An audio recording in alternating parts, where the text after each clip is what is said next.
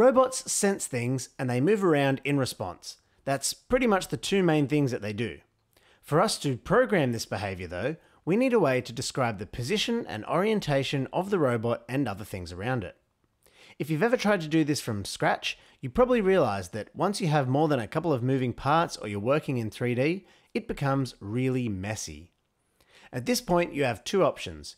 You either learn the mathematics and implement it yourself, or you get a library like the Ross transform system, and then eventually realize that to use it properly, you need to understand the maths anyway.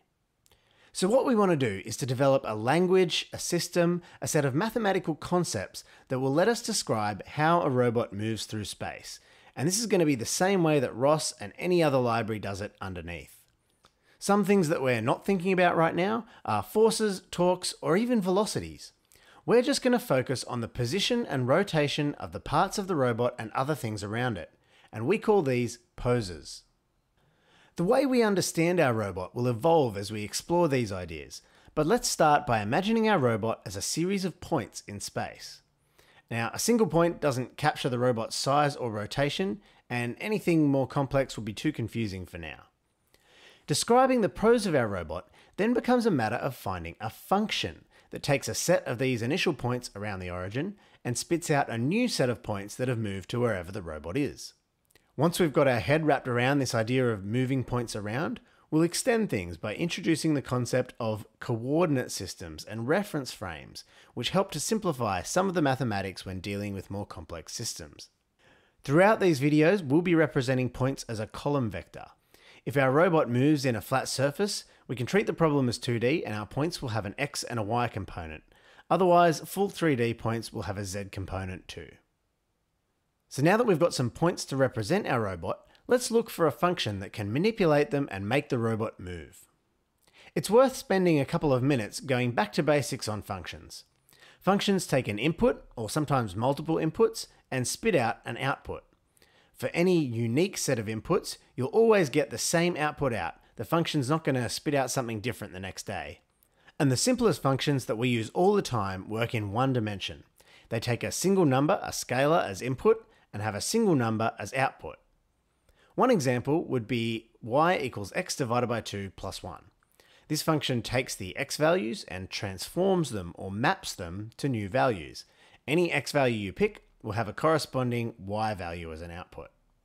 We could look at some example values in a table, or we could plot it on two number lines where each value in the input has a corresponding value on the output.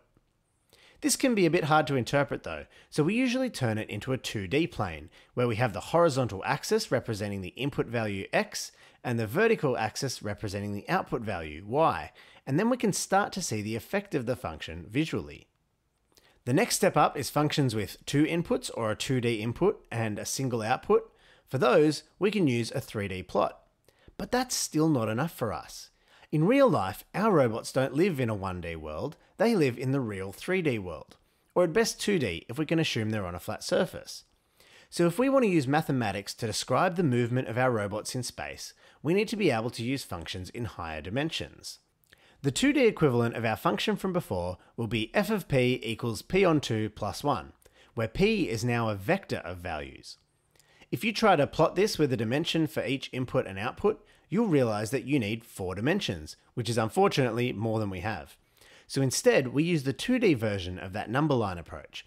We have a 2D plane representing the input, and another one representing the output. Like with the number line, we can plot some test points as an input, and then see where they land in the output space. To make things a bit more clear and concise, we usually plot these spaces on top of each other and use colors to differentiate them.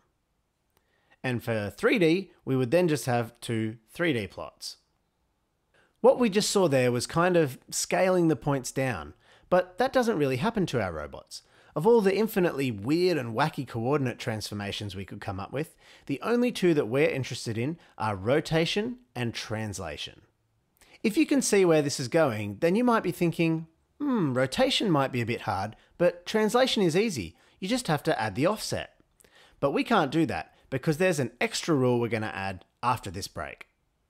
It's all well and good to have your robot worked out in theory, but at some point you actually need to go and build it, which always comes with its own set of challenges.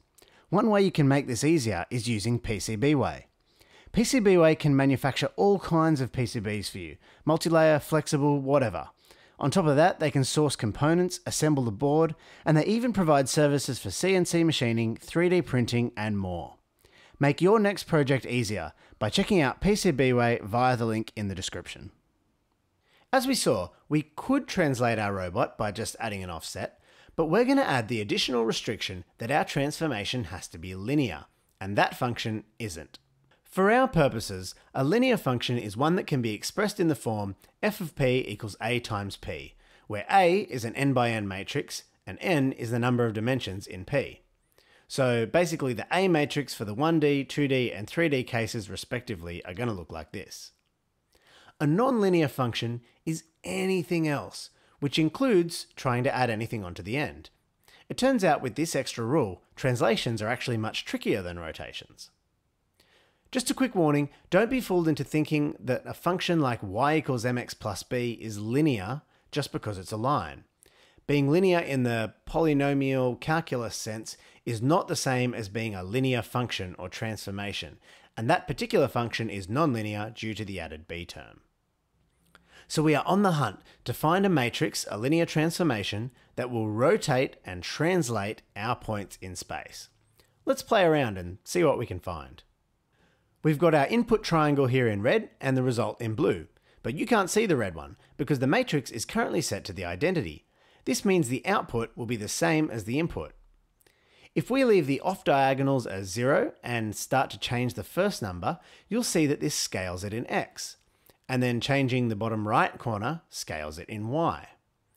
That's because the top left element is how much x in affects x out, and the bottom right is how much y in is going to affect y out. And then those off-diagonal elements control how much y in affects x out and x in affects y out. To understand this, it's easiest to see it in practice. By leaving the other numbers as they started, we can adjust these one at a time, resulting in a shear or a skew transform. And with a little bit of fiddling, we can actually replicate something that resembles a rotation. You can see it here going all the way through to 90 degrees, and now the new x value is the negative of the old y value, and the new y value is the old x value. If this is a bit confusing, don't worry too much. In the next video, we're going to really dig down and understand these rotations. At the moment, they're just some numbers. You'll also notice that no matter what we do, we can never translate it. Again, we'll solve that problem another day. But that's actually one of the key properties of a linear transformation. There are a bunch of special characteristics these functions have, but here are three. 0 always maps to 0. As we just saw, there's no way to move the origin. Secondly, linear transformations are always odd. F of minus p equals f of p. This results in a sort of mirroring effect. If you pick any point and see how it moves under the transformation, the point exactly opposite it through the origin will move the opposite way and will continue to be its mirror. You can sort of imagine there's a pin through the origin and everything is stretching and mirroring around it. Thirdly, linear transformations chain through multiplication. If we want to scale some points and then shear them and then rotate them, we can just multiply all the matrices together. Now this last point is extremely helpful. It doesn't just make the equations simpler on page, it also improves computation speed.